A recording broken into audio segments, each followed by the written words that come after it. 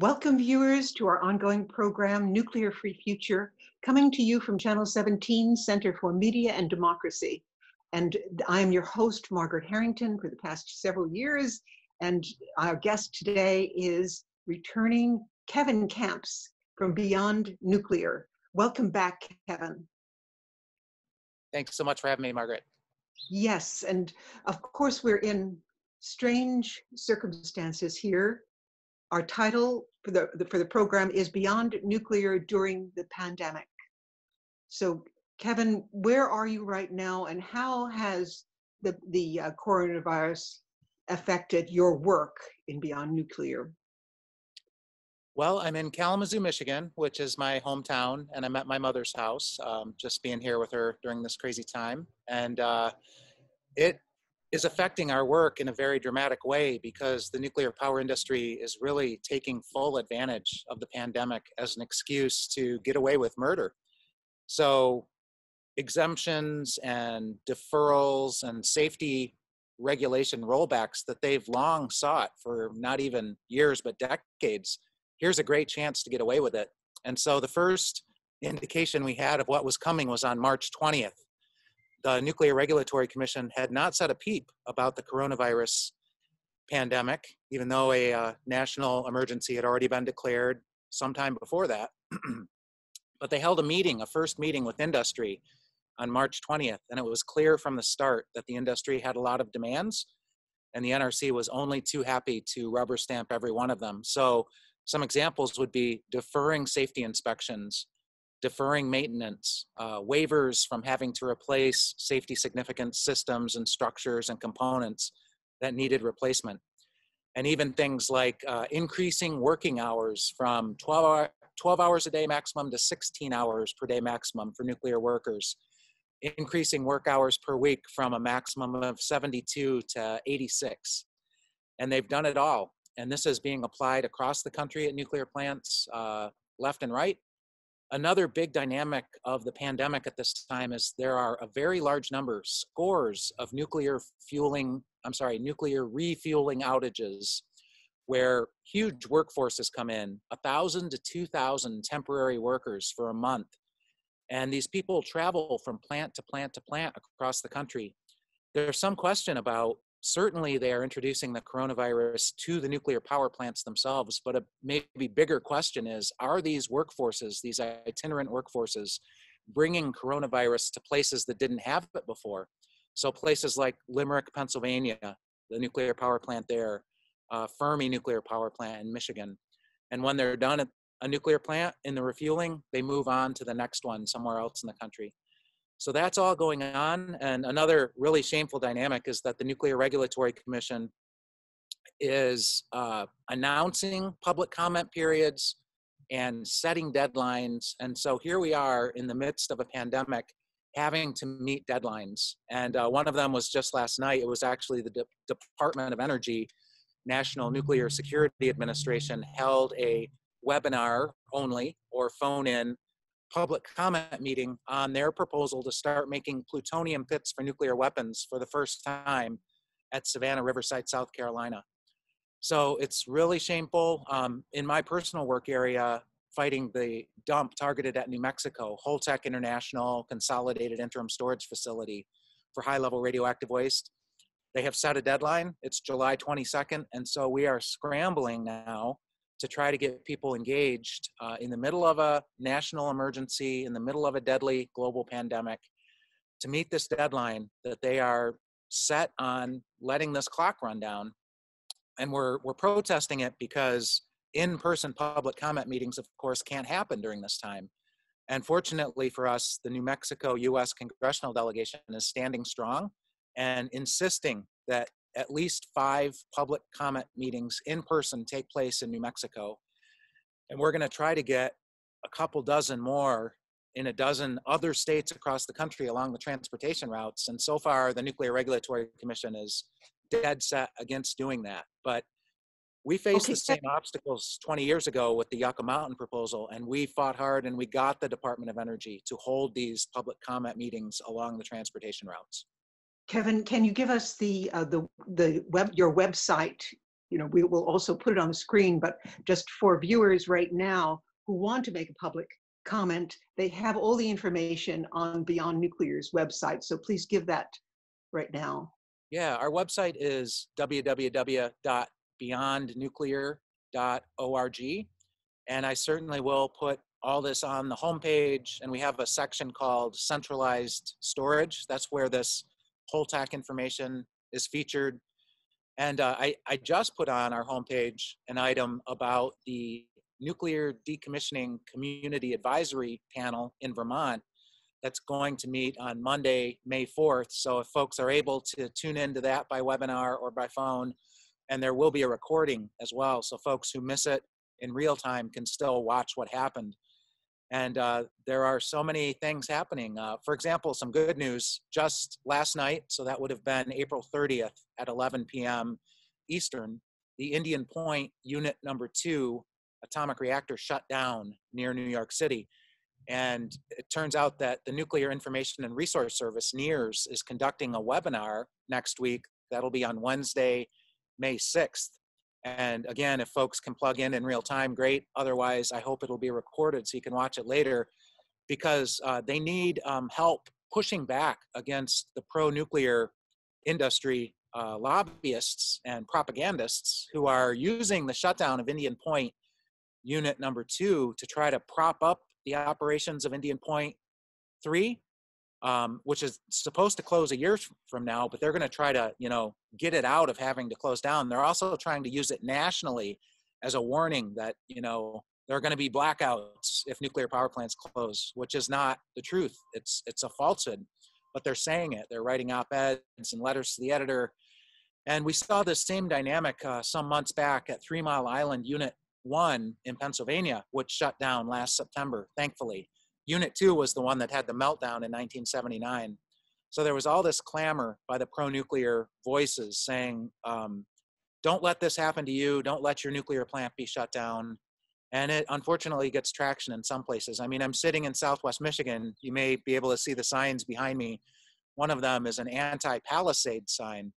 And Entergy, the same company that owns Indian Point and Pilgrim, also owns Palisades. And they have kept Palisades open way too long. It's pushing a half century of operations. And they're not set to close now until October of 2022. They said they were going to close in 2018, and then they added 4 more years on top. And it was devastating because this is a very dangerous reactor. Indian Point Unit 3 and Palisades have something in common in a bad way. It's called reactor pressure vessel embrittlement. It's where the neutrons coming off the core have poked astronomical numbers of small microscopic holes in the metal of the reactor pressure vessel. And like a hot glass under cold water, if the emergency core cooling system is ever activated in an emergency, you could fracture through wall the reactor pressure vessel because it's at 2,000 pounds of pressure per square inch. And it's at 600 degrees Fahrenheit. So if this cold water rushes in to try to prevent a meltdown, it could cause the meltdown because you fracture the vessel. There's no contingency, and you'd better hope your containment holds. But we saw at Fukushima Daiichi that containments are sometimes damaged, sometimes destroyed, and the radioactivity flows into the environment. Those are the risks they're running at Palisades right now and at Indian Point Unit 3 for at least another year. And we hope that we can shorten that time and get Indian Point closed completely before then. Okay, but the pressure from the nuclear industry is very strong now, and they're taking the opportunity of the coronavirus to go about their machinations. Yeah. Is horrible. And yes. Kevin, what about the continued transport from Vermont Yankee here in Vermont by North Star? Now, I saw this it's old news from back in March, but they have been lax in transporting the low-level nuclear waste to Texas. Could you talk about that? It's been extended from 20 days to 60 days or something like that. Yeah, that was a great article by Susan Small here in the Brattleboro Reformer. It's frightening because what's happening is there's supposed to be time limits on how long a shipment of so-called low-level radioactive waste takes to get from Vermont Yankee decommissioning nuclear power plant out to these dump sites, places like Waste Control Specialists in West Texas. And instead of, like you said, 20 days for that journey, which is hard to believe that it would take 20 days to go from Vermont to West Texas by rail, instead it's taking 60 days in some cases. And so the company, Northstar, that's conducting the decommissioning, has asked for an exemption, yet another exemption from the Nuclear Regulatory Commission. Hey, can we take 45 days? Can we take 60 days to get the waste from Vermont Yankee out to these dump sites? Another dump site is Energy Solutions, formerly called EnviroCare in western Utah. These are the so-called low-level radioactive waste dumps in the country. And what's frightening is they kept saying, the Northstar and the Nuclear Regulatory Commission, when quoted in this article, I think it was dated March 2nd of 2020. Yes. They kept saying, oh, we didn't lose track of the shipment. We knew where the shipment was the whole time. And it's like they protest too much. So what is happening with these shipments? I mean, they mentioned in the article that they sit on rail sidings somewhere, rail yards somewhere in middle America, I don't know where. The problem is this is radioactive waste. And they even went out of their way to say, oh, we pack it really well. We really pack it in there with, you know, thick materials, as if it's radiation shielding. If this waste is giving off gamma radiation, even neutron radiation, and there's a lot of shenanigans being played these days, always have been, but they're going for it again right now in a big way. The Nuclear Regulatory Commission has this new proposal that they're floating out there in the middle of a pandemic that they would love to hear public comment on. It's called very low level waste. So low level that the NRC is thinking about, and they've tried this over decades and they've never gotten away with it. And Diane Dorigo at NEARS is a real champion in stopping this time and time again. They want to allow regular garbage dumps and regular recycling centers to start taking what they're now calling very low level waste. So low, you really don't need to worry about it. And you really don't need a special permit. Just fill out this form and we'll let your garbage dump start taking this, or we'll let your recycling center start taking this. And it's incredible. It's really scary because, as I mentioned, gamma radiation especially, but perhaps even neutrons, depending on what's in that waste, if it's sitting on a rail siding for days at a time or weeks at a time, people that are near there, the workers at that rail yard, the people who happen to live next door to that rail yard, depending on how close you come to that train car, it sounds like there's some real wiggle room in terms of radiation shielding, and you could be getting a dose, a prolonged dose. And so we call this a mobile X-ray machine that can't be turned off. And the Nuclear Regulatory Commission allows what they call allowable or permissible dose rates of emissions to come off of such shipments. And allowable or permissible does not mean safe. It means they've done a cost-benefit analysis at the NRC headquarters, and they've decided that the cost to the industry is reasonable, and the cost to human health is reasonable, and the benefit to the profit motive of Northstar is reasonable, and they're going to allow this. And it's requiring watchdogging. And that article was a real red flag that they are weakening the rules, and they may have lost track of some of these shipments. And it harkens back to a Government Accountability Office report that was done for Congress several long years ago now, where Vermont Yankee and some other nuclear power plants in the country, incredibly, lost track of high-level radioactive waste. And the conclusion that was reached by the Nuclear Regulatory Commission and by Vermont Yankee at the time was, well, yeah, there was this fragment of nuclear fuel, high-level radioactive waste that we lost track of. We don't know where it went for sure, but it probably was mistaken for low-level radioactive waste, and it got shipped out to Barnwell, South Carolina, and buried in a ditch. And truth be told, that ditch has long been leaking into the surrounding African American community in the groundwater. So it's scary stuff. It requires constant watchdogging by the citizenry. And also in that article, Kevin, there was an implication that, well, shipping it by rail is the best, but also the possibility of shipping it by truck. Yeah, and you know, we mentioned Waste Control Specialists in West Texas. That is Northstar's business partner in all things decommissioning, not just low-level so-called radioactive waste disposal on top of the Oglala Aquifer, if you can believe that.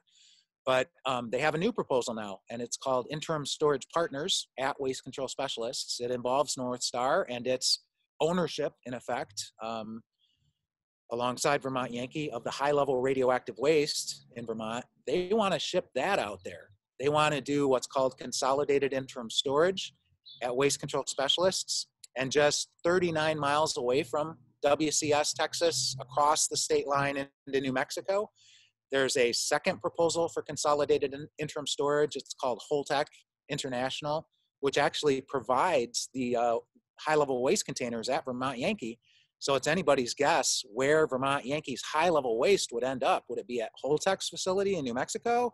Would it be at Waste Control Specialists in Texas? It kind of doesn't matter. They're only 39 miles apart. So that's high-level waste rolling through the country. And it's a really bad idea because it can't stay at the surface of the earth forever. Deep geologic disposal, not at Yucca. Yucca's not suitable in many different ways. The problem is there's a risk that New Mexico and Texas will become, by default, de facto permanent storage at the surface of the earth. And these high-level waste containers are going to fail someday. In fact, Holtec's containers are infamous for violating quality assurance on design and fabrication. And whistleblowers brought that to our attention in January of 2003. NRC's done nothing about it since, neither has Holtec. So it's really scary because these whistleblowers, Oscar Shirani at Commonwealth Edison, Exelon, and Dr. Ross Landsman at the Nuclear Regulatory Commission, questioned the structural integrity of Holtec containers sitting still at 0 miles per hour, like at Vermont Yankee right now. But what about them going 60 miles per hour down the railways? What if they're in a crash? What if they're in a fire? What if they're submerged underwater in an accident? They really question the seaworthiness of these containers, so to speak, the crash worthiness, the ability to withstand these forces without breaching and releasing their contents. So, Kevin, what you're telling us is that the beat is going on, it's getting louder and louder, and the nuclear people, the nuclear industry is having their way during the pandemic. So We're fighting them hard. Yeah. A letter spearheaded by NEARS, but signed on to by 90 groups, essentially, calling out the NRC on all of these shenanigans. They're taking advantage of the pandemic. And it was sent to Vice President Pence because he's Trump's point man on all things coronavirus. And many agencies were CC'd. Fauci's agency, the Centers for Disease Control was CC'd, OSHA, Occupational Safety and Health Administration. I mean, one of the most outrageous claims by NRC thus far is, well, the pandemic is not our responsibility. Nuclear safety is our responsibility. They're pretending like the workforce is not suffering from this pandemic. OSHA has direct responsibility. They are nowhere to be seen. And we've heard horror stories from nuclear workers themselves about Exelon at Limerick, for example, Detroit Edison at Fermi Unit 2, not taking this situation seriously, having large workforces in close proximity, standing room only in break rooms during refueling outages. It's just madness. It's a place where the virus is spreading dramatically. We have evidence of it at the Vogtle nuclear power plant in Georgia, where you have 2 operating reactors and 2 reactors under construction, the only reactor construction really in the country going on, where they've documented over 130 coronavirus positives, which means if that workforce continues to work there in close proximity, it's going to spread like wildfire. It is spreading like wildfire. So NRC is not behaving themselves very well at this time. And another example would be on Earth Day at 4:59 p.m. This is the 50th anniversary of Earth Day, April 22nd. The NRC lets us know a minute before close of business that the next morning they're going to vote on our appeals in the Holtec consolidated storage case, out of the blue. And the next morning at 11 a.m., they held an affirmation session that lasted a few minutes, if that, and they unanimously voted against us, all 4 commissioners, on Beyond Nuclear's appeals, on Don't Waste Michigan's appeals. That's a 7-group national grassroots coalition. We are out of the proceeding now, but what that means is we are going straight to federal court. A couple other groups, Sierra Club and an oil company, who also oppose the dump, perhaps an environmental justice group who was also rejected. They got some contentions remanded back to the licensing board. So I expect the licensing board to make short shrift of those remanded contentions. And then all opponents will be out of the NRC proceeding, rejected, and we will be appealing to the federal courts, the second highest court in the land, the DC Circuit Court of Appeals. So Beyond Nuclear and Don't Waste Michigan Coalition faces a 60-day deadline from April 22nd, and we will meet it. We fully intend on fighting this for as long as it takes. And Beyond Nuclear's contention, our legal objection is that the proposal is illegal under federal law. It's called the Nuclear Waste Policy Act of 1982 as amended. The illegal provision in their license application is they want the Department of Energy to essentially take ownership of commercial irradiated nuclear fuel at this interim storage site. That is prohibited by this law if there is not a repository open. And there is not a repository open. There can't be until mid-century, says the Department of Energy. So NRC has processed and approved now an illegal application. And federal agencies can't break the law. There's actually the Administrative Procedure Act says to federal agencies, essentially, you can't break the law. So they're breaking two laws at the NRC, and we hope and pray that the three-judge panel at the DC Circuit Court of Appeals will agree with our legal arguments. Kevin, is all of this litigation going on remotely? Are any lawyers appearing in? Sure. We're not really sure yet how it's going to be handled. I know the Supreme Court is conducting business remotely. I'm not sure how the DC Circuit Court of Appeals is, but we will certainly meet, the filing deadlines. In fact, Beyond Nuclear's already been before this court for, it seems like a year or two already, trying to get the court to force the NRC to stop processing this illegal application. NRC refused to stop. And unfortunately, the court thus far said the case is not ripe. You need to exhaust all remedies at the NRC. Our argument was it's illegal what they're doing. They should be forced to stop. So now it is over for us at the NRC. They have ruled against us at the highest level, at the commission. And so we'll meet the deadlines and we'll see how the court handles its business, remotely or in person in the future once safe to do so. I'm not sure. Yeah. And Kevin, to speak to the small voices, the viewers here and myself, what can we do at this point? Well, there is a draft environmental impact statement by the Nuclear Regulatory Commission staff about the Holtec, New Mexico consolidated storage. And Vermonters and your audience can certainly take part in that. And again, at beyondnuclear.org, I will post all of the ways that you can take part in this draft EIS public comment period, including we have sample comments, sample talking points that you can use verbatim if you want, or you can use them as models to write your own for submission to this NRC email address. The deadline is July 22nd.